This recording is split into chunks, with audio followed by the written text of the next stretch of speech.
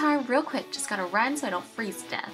I'm wearing the Antonia crop, which is a sports bra with major boob support, boob cups, and adjustable straps in the back so you can customize your fit.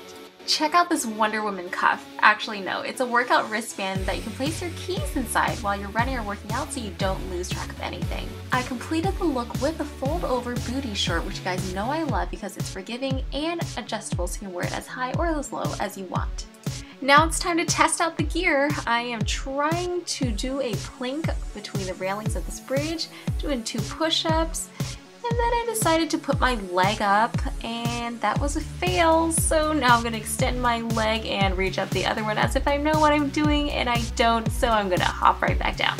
For outfit number 2, I paired some long tights with a longer tank top.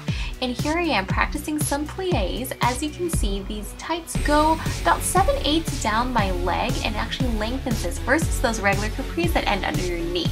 These plie squats are really great for your inner thighs, by the way. Layering totally works for fitness fashion. As you can see, that's the bra I was wearing earlier. And check out that elastic down the back. Teal and purple work so well together. Fold over, you guessed it. Now, every girl needs to have her own pair of black yoga pants or capris because it's kind of like having a really good pair of jeans, but for the gym. These pants are sweat wicking and lightweight, yet they're thick enough so that when you squat down, I don't see your thong, which is actually a really bad mistake a lot of girls make at the gym. Now this outfit is something I would definitely wear to the gym to teach Pilates, yoga, do HIIT routines, boot camps, or weightlifting. I'd save the sports bra and booty shorts for outside to get my tan on.